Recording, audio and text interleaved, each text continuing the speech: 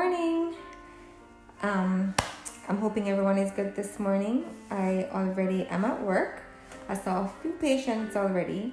I woke up early. I did some yoga, lots of sun salutations, lots of stretching, and I'm at work. I'm about to go up to a nursing home though. It's one of my favorite things to do. I have some funny patients up there. To meet and to talk with all the older people, the dementia patients. It's so nice. It's one of the most rewarding parts of what I do. So I don't know, journey with me up there. So now we're at the nursing home. I don't know what them put this out here so far. I must say, don't know. They're saying people shouldn't pass this point, I'm assuming. Nurse Gray! I'm here. How are you? Alright, Mr. Them lock me out. You don't lock me out? The door still open. Come Mr. There. Go on now. Yes. Yeah, bro! Come Mr. Barna, move one. Move one over here, so Mr. Lane. Right. Yeah. Try again, Mr. Lane.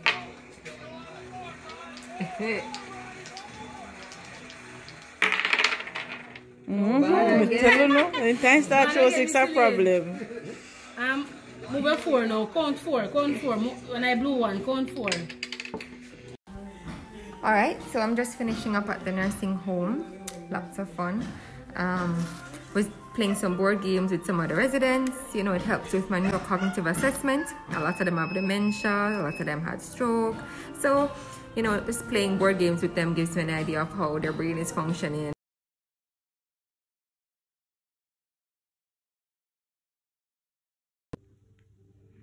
Okay, so this is my 41-year-old patient with recurring Pityriasis Rosea. It's healing now. It's not so visible as before. Hope you can get a chance to see it. There's no real treatment, just to maybe moisturize the skin and to treat the itchiness. But it resolves on its own. Because I showed you that rash earlier, Pityriasis Rosea, I just wanted to give you an idea of what an earlier stage of that rash may look like.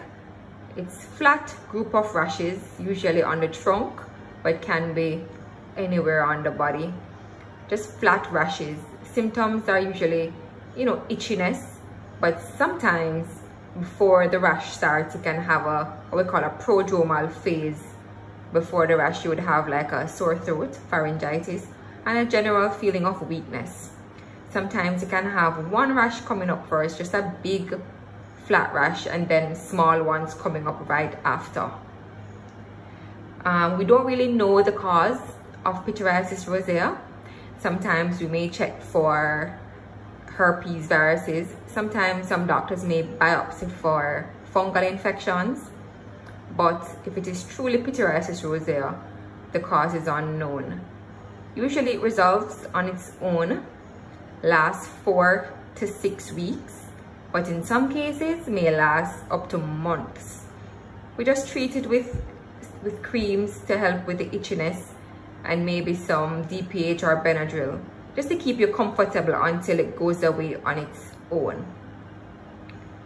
What one of the rashes may look like, because you know it's a group of rashes that you have in Pityriasis Rosea, but this may be how one single one of those rashes may look.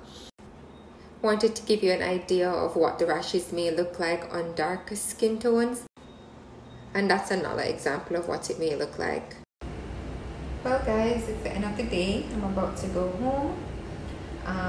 Just wanted to say, if anybody has a rash, or anybody has a friend or a family member who has a rash, please don't self-diagnose. Please don't Google and put all sorts of different creams on it, you know, to potentially worsen the disease process or create other problems. Please see a dermatologist or even a general practitioner. See somebody. We have a lovely dermatologist here. I love her. Her name is Dr. Muir Green. You can make an appointment with her, or you can just see her through telemedicine. We do have a telemedicine platform. Right, so remember to like, subscribe, and share our videos. And until next time, peace.